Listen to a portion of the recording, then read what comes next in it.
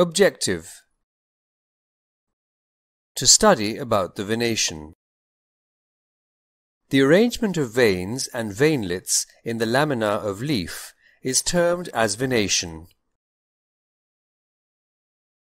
Veins are made up of vascular tissues like xylem and phloem. In angiosperms, venation is of two types: reticulate venation and parallel venation. Reticulate venation. The midvein produces many lateral veins and veinlets. Veinlets are repeatedly branched and form a network called reticulum. It is observed in dicots. Smilax and Dioscorea are the monocots with reticulate venation. Reticulate venation is classified into two kinds, based on the number of midveins: pinnate reticulate venation and palmate reticulate venation. Pinnate reticulate venation. In this venation, the leaf has only one midvein. The veinlets form a network. This venation is seen in the leaves of Mangifera and Ficus. Palmately reticulate venation. In this venation, a leaf has two or more midveins. It is of two kinds: palmately convergent reticulate venation and palmately divergent reticulate venation. Palmately convergent reticulate venation. In this venation, many midveins arise from the base of the lamina, spread upwards, and meet at the tip of the leaf blade. This venation is seen in Ziziphus. Ziziphus is the generic name of the Indian plum. This is a member of family Rhamnaceae. Palmately divergent reticulate venation.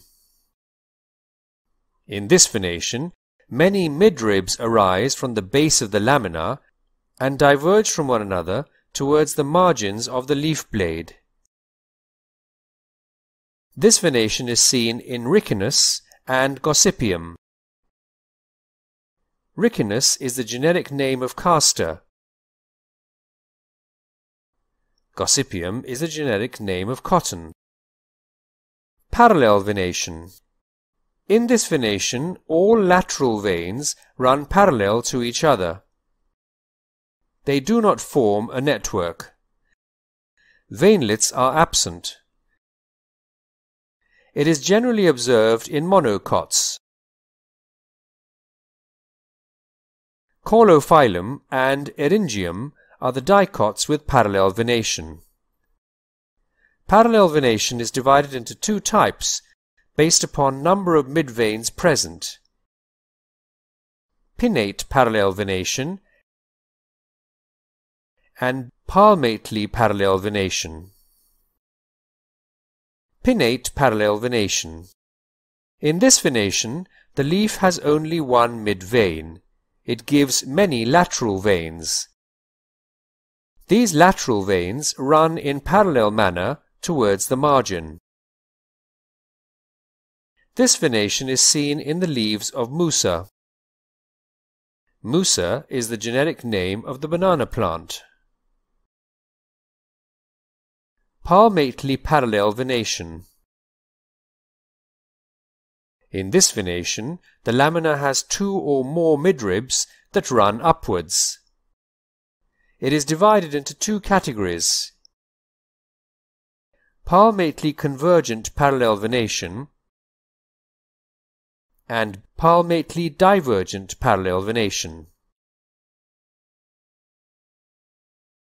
Palmately convergent parallel venation.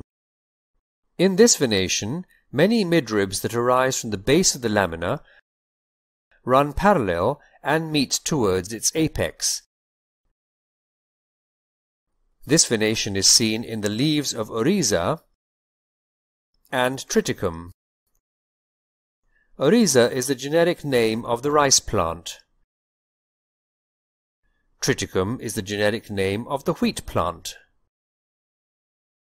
Palmately divergent parallel venation. In this venation, many mid-veins arise from the base of the lamina. They diverge towards the margin of the leaf blade, away from each other. This venation is seen in Borassus. Borassus is the generic name of the Palmyra palm. Functions of venation. Veins provide rigidity to the leaf blade. Veins act as channels of transport of water, minerals, and food material.